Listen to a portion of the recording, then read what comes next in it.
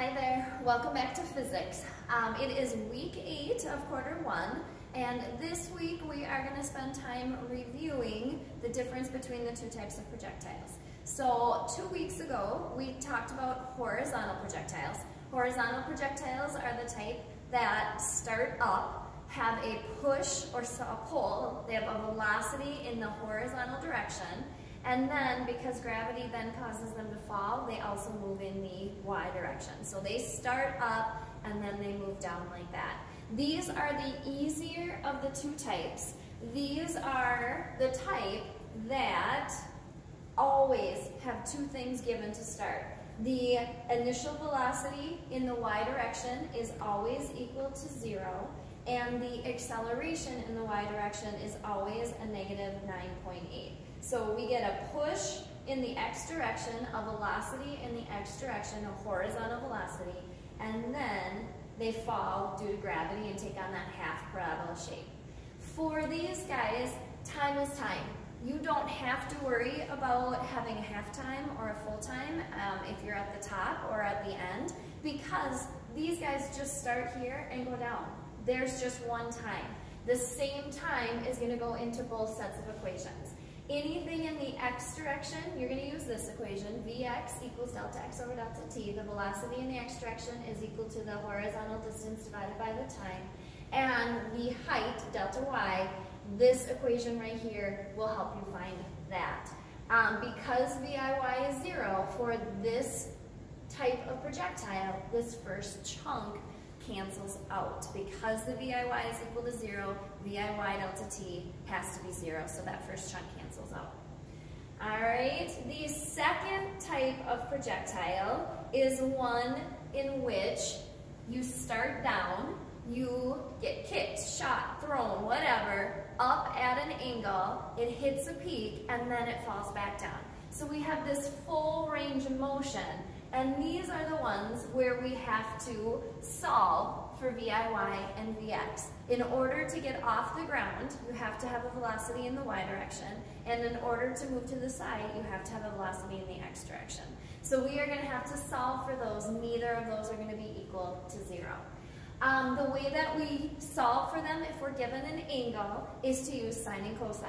So if you look at the top, the actual velocity, so as a projectile leaves, it leaves with an actual velocity. That is the hypotenuse of a right triangle. That velocity is a combination of the y velocity that is needed to get it up off the ground and the x velocity that's needed to push it to the side.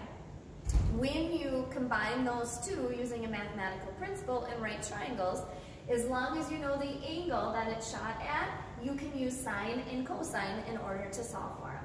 So when you're looking for your triangle, we always put the velocity, as the hypotenuse, and then the angle goes in there.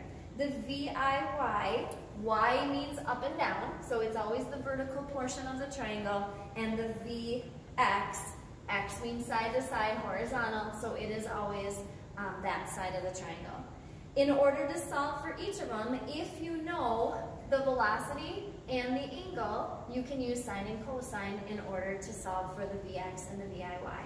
Because Vx is always adjacent to the angle, it would be the cosine of the angle is equal to Vx over the hypotenuse of V.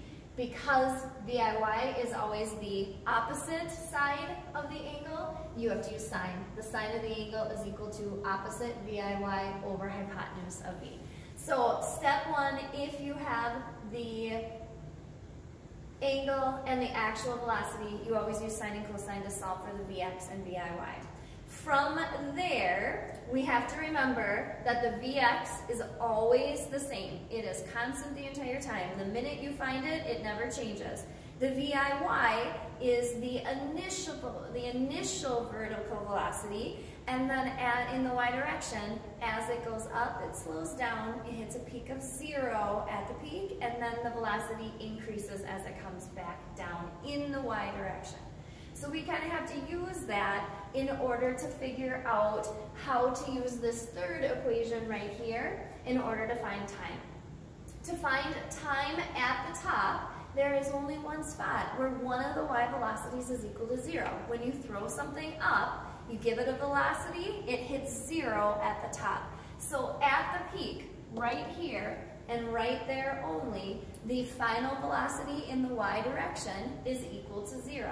So to find the time at the top, where the VFY is equal to 0, you get to use that new equation. It's an old equation, A equals VF minus VI over delta T. We change it into AY equals VFY minus VIY over delta T. It just shows that it only works in the y direction. That's why there's little y's there. And you can use that knowing that AY is negative 9.8, VIY is whatever you solve it to be using your angle. And you can find time as long as you remember that is the time at the top. Only the time at the top.